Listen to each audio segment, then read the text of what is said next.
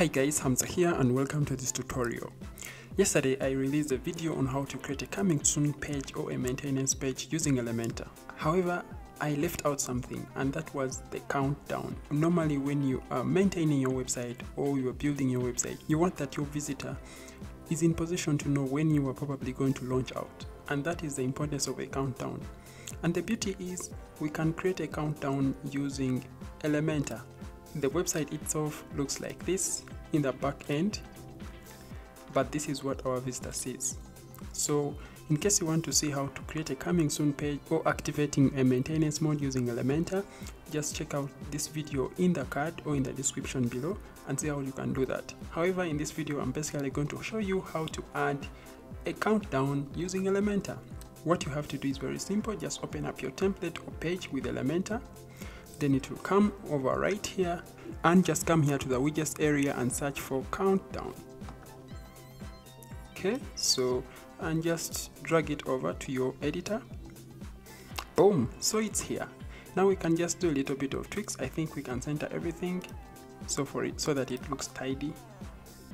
Style, center, same I do for this widget. Alignment, center, and the same I do for the very last widget, center. Now we are only going to customize our countdown. So to customize the countdown, just come over here and click on the edit icon on the countdown.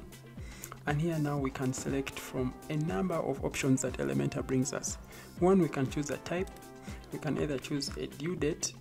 In this case, we can specify the date. For example, if our website will be launching next month first, so we'll just select the date here. And then we can also set the time that our website will be launching. So we can just specify here the time. We can say maybe 9 in the morning.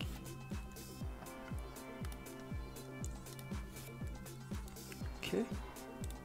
And then when you are done with that, you can select the view if you want it to be in 9 or you want it to be in block. I think in block for me is better.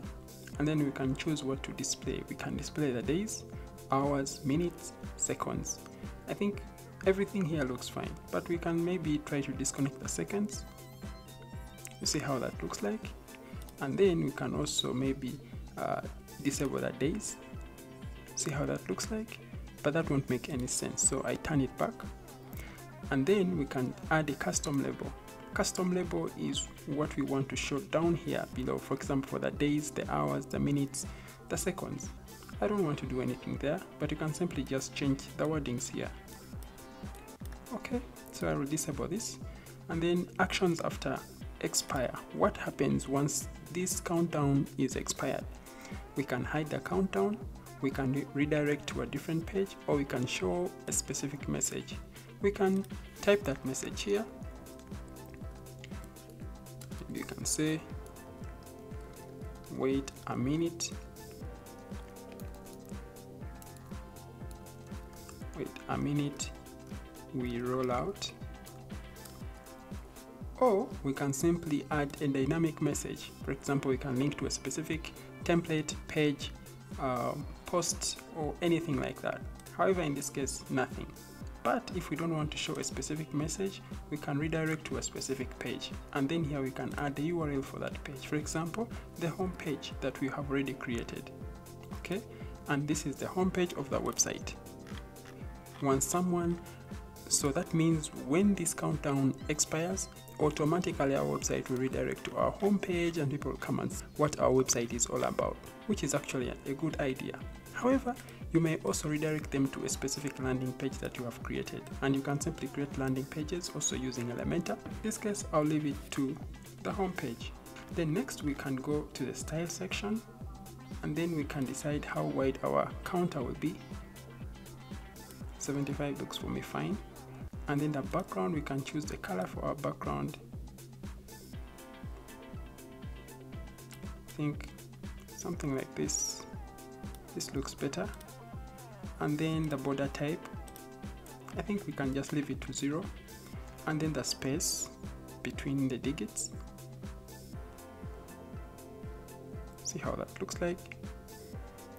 Maybe I'll just leave it something like that. Then we can even add a padding. of the digits. No, we don't. I wouldn't like to do that. Then we can also choose the digits and their color. Okay, you can choose how you want them to appear. For me, white works better. The typography, in this case it is a default, but you can change to any typeface you want. Okay, and then the label color. The labels are the days, hours, minutes and seconds. You can change that to what you want. Okay, I'll just leave them back to white, and boom. Then on the other side, we can add the advanced settings. We can even add motion effects. For example, we can add a scrolling effect. We can add a mouse over effect. However, I don't want to add anything. But if someone visits our website and they are on a desktop, do you want to show them a countdown? Do you want to show someone who is also on a tablet or mobile? Yeah, we want everyone to see it. However, we want to see how this countdown will look like on different devices. For example, on a tablet.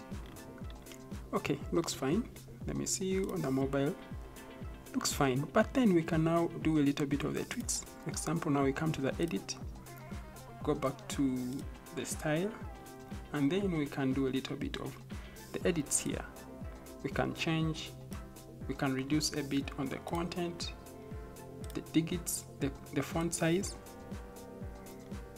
We can make it something like 24, and then we change for the label also.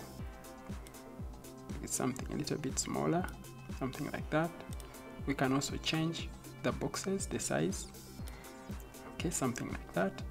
And then we can reduce a bit the space here, something like that, so that it doesn't really look very different from what is on the main page, which is a desktop version. Okay, this looks fine. Now when we go back to our content, just to review, to see that everything looks nice and neat to what we want. After the countdown expires, someone will be redirected to the main page. So we just hit update.